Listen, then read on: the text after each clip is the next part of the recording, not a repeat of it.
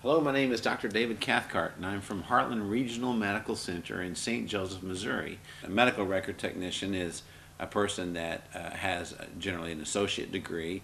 So at minimum, it's 9 months and maybe as much as 2 years after their high school degree.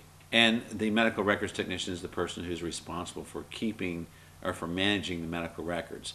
Medical records anymore now have many requirements or privacy concerns.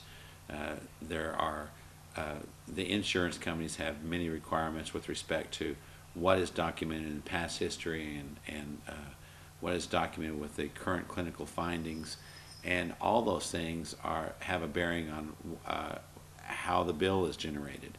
In other words, if certain aspects are not in the medical record, then a bill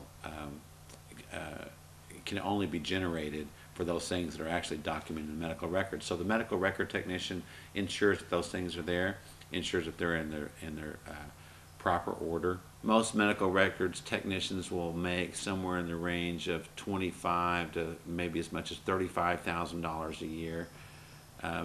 Again, it depends on the level of responsibility they have, if they're managing other people or other people working underneath them. Thanks for taking this time to explore medical careers with me. Again, I'm Dr. David Cathcart with Heartland Regional Medical Center in St. Joseph, Missouri.